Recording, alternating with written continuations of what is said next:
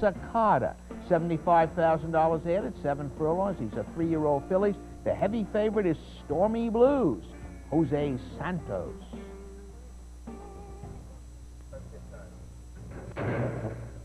And they're off. Dancing Renee sprinting toward the lead on the outside. Wild Wings is there. To her inside, Lucky Lavender Gal. Stormy Blues has come out fourth. Then it's Distinctive Ruby toward the back of the pack, along with Forested. The early trailer is Evil's Pick. Up the back stretch, Wild Wings, Dancing Renee, and Lucky Lavender Gal scrimmaging for the lead, 2.5 lengths back. And it's Distinctive Ruby running fourth. Stormy Blues is fifth, about 6 lengths from the lead. The first quarter went in 23 seconds flat. Moving to the half-mile pole, Wild Wings, Dancing Renee moving right with her.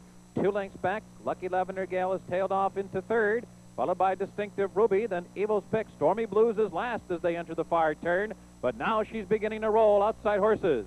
3 furlongs from the line. They run a half in 46 and 2. Dancing Renee is taking charge. Lucky Lavender Gal taking a run at her now. Wild Wings couldn't keep up. Stormy Blues is third as they hit the quarter pole. Lucky Lavender Gal's in front. Lucky Lavender Gal comes charging off the turn, pulling away from Dancing Renee, who had to check there. Dancing Renee switched to the outside. Stormy Blues with a lot to do and less than a furlong to do it. The leader is Lucky Lavender Gal with the 4.5 length lead.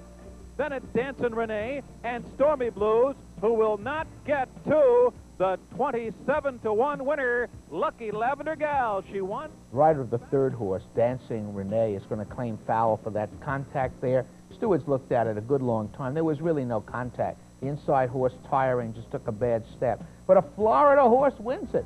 Lucky Lavender Gal. Dolores Warswick, William White, Robbie Davis, 57.50, 9.70, 5.70. Stormy Blues, 2.50, 2.30. Dancing Renee, 2.90.